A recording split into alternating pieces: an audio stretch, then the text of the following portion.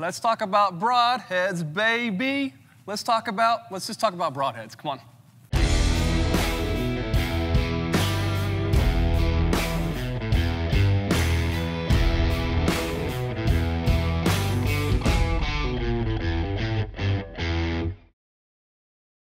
We're working on broadhead tunes today, and I want to keep it pretty basic.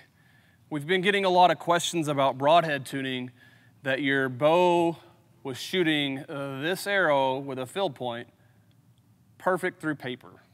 I'll just tell you that doesn't mean much to me. When you come out, let's say that we shot right here for the orange dot, and our field point hit where it needed to. But our broadhead is hitting off the target, or even this far out. That means we have a weak spine. It does not matter if paper didn't tell you had a weak spine. When your broadhead's flying to the right and you have a center shotted rest, it's either your grip or more than likely you've got a weak spine.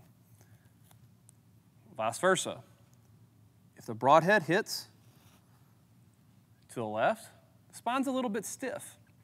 The first time I have a bow that hits this far apart, I don't adjust the rest. I'm done. I'm gonna stiffen or I'm gonna weaken the spine. Now let's go check this out. I'm going to show you what a broadhead and field point group should look like at about 20 yards. But that's not the finishing of the broadhead group. We're going to want to go 25, 30, 35, 40, 45, 50. Again, just for a quick reminder, if we hit really far right of the field point, or we hit really, we're weak, or we hit really far left, the arrow's stiff.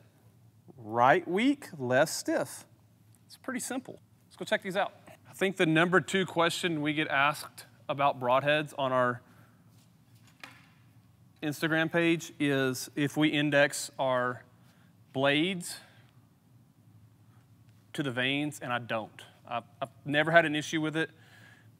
Never saw it be any type of concern to me. The only thing I do is I actually make sure my one blade is pointing straight up. So we're at 20 yards now. I'm gonna shoot my broadhead first. We don't wanna shoot our broadhead second and mess up our field point.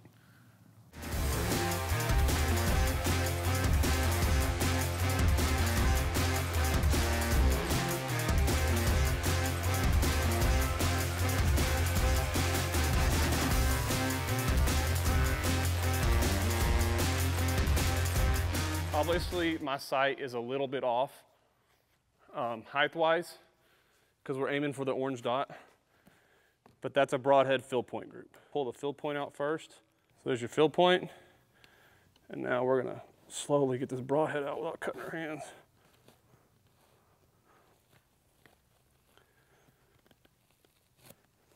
So if your bow's set up correctly, it doesn't matter if it shoots a perfect bullet hole through paper, your broadhead and field point should shoot close to each other.